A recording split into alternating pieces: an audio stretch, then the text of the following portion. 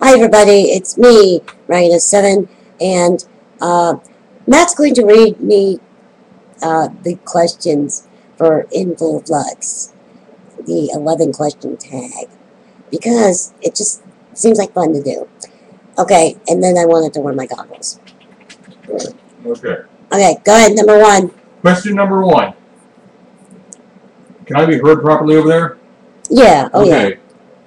Okay.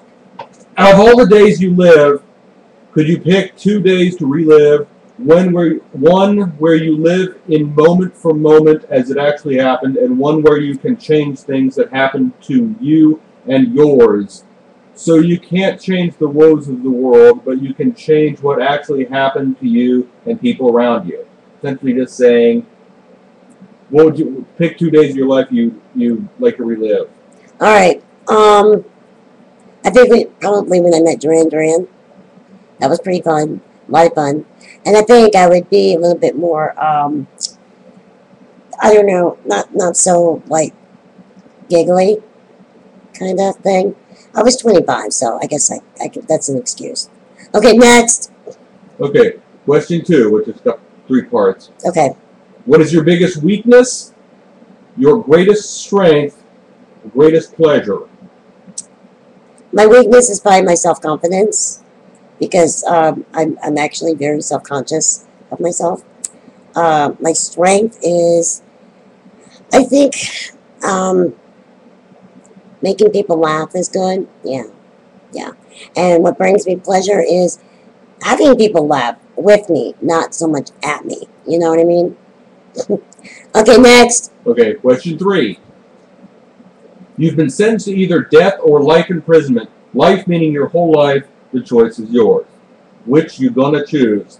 Firstly, in a Western country. Secondly, what if this prison were in a third world country?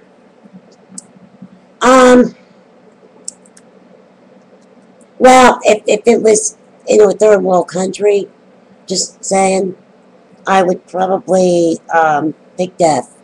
But if I was like going to spend the rest of my life, I probably wouldn't live, you know, obvious reasons. But I think it'd be one of those really nice ones in Europe. One of those nice prisons. So I pretty much would say just live it out. Unless it was in a third world country, then no. Kill me. Go ahead, next. Okay. Question 4. You've been told you only have a year to live. 1. Do you tell people to keep it quiet, and why? 2. Is there somewhere you have to go before it's too late? 3. Something you have to say. 4. Something you gotta do. I would probably not tell a whole lot of people, because I wouldn't want them to treat me any differently, if that makes sense. And let's see, what was the next part of that? Oh yeah, is there somewhere you have to go, somewhere you'd like to go before it's too late, like before you die? Yeah, I would like to go to the ocean. I want to see the blue part of the ocean, because I've seen like the northeast part of the ocean, and it just looks like Lake Erie, so it doesn't matter. I would much rather I'd probably go down South Florida, you know, like the Keys. Oh yeah, but not during spring break, no. Okay, next. Okay. As an adult, have you ever taken a photograph in the nude? And if so, are you still in possession of it? No, not in the nude. But maybe a sexy one, but not naked. No, ew. No, that would probably break the camera. Okay, here we go. Number 6. Under what circumstances did you leave your parental home permanently? Well, like we were talking earlier, just growing up, it was like my parents' house. If it wasn't so chaotic and insane, I would probably want to live there forever, because it's nice there, but it's too chaotic. No, there's too many mood swings. Never.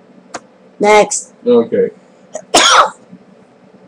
Sorry, I missed number 7. Okay. You've been invited to the fanciest of fancy dress parties. Okay. you're invited to a costume party. All the costumes are handmade and provided free of charge. You just have to decide which character you're going to go as. What would you choose? Which one would you choose? I want to be an elf princess. An elven princess. Okay. Question 8. That seems like a pretty straightforward answer. So let's go on to the next question. Okay. What video clip or song that you never knew existed before are you most pleased to have found on YouTube? I guess it's finding something original. What original thing that you never heard of before did you first find on YouTube that you're most pleased to have found? Wow, there's a lot of great artists, like musical artists on here. Mm-hmm. Jangalang had this one, and I cannot remember the name of it. But there's a song, and it's called Quicksand, and it rocked. I loved it. It sounded kind of like 80s-ish, early 90s maybe. Like early. But it's really, really cool. I think it's called, the name of the group or person was LaRue or something. Next question. Question number 9. Would you accept $10,000 in payment for a night of passion with a person of somebody you normally have sex with, if it's somebody you don't find attractive? And then, would you do it with someone of the opposite of the person you usually have sex with? Have you ever paid for sex? Do you see anything wrong with others paying for sex if both people agree to it? So essentially, it's asking you, are you a whore? Would you be a whore? And do you have any problem with anybody else being a whore? I'm not a whore. I would never be a whore. And I don't think I would want to hang out with somebody that was selling it or buying it. Especially, I think buying it would bother me more than selling it, because that's just creepy. That's like sexual predator, pervert stuff. And Somebody's got to buy, somebody's got to sell. I know that, but it's just kind of gross on both levels. Ew, no. I don't want to catch something from my toilet. If they came over and peed. And be like, could you please use the hover method? Okay, next. Okay. Who do you think you look most like out of your YouTube friends, or at least somebody you have the most common with if you don't look like the person? I don't know. Stevie. Yep. I have to say I look a lot like Stevie. Okay, question number 11. Sarcasm. Okay, yeah. Okay. Question number 11. When you are making videos, what's the strangest or quirkiest thing you always do?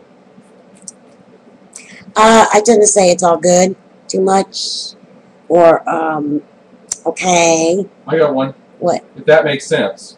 If that makes sense, yes. If that makes sense all the time. Yeah, that's irritating. If that makes sense. If that makes sense. Because I just don't feel like I'm getting myself across. Alright, those are my answers. And we did it under 10 minutes. Right on. I'll see you guys probably tomorrow. And if I can come up with some good questions, maybe I'll throw them at you. It's been real. It's been fun. And thanks a lot for the tag. Peace be with you. Always. Bye-bye.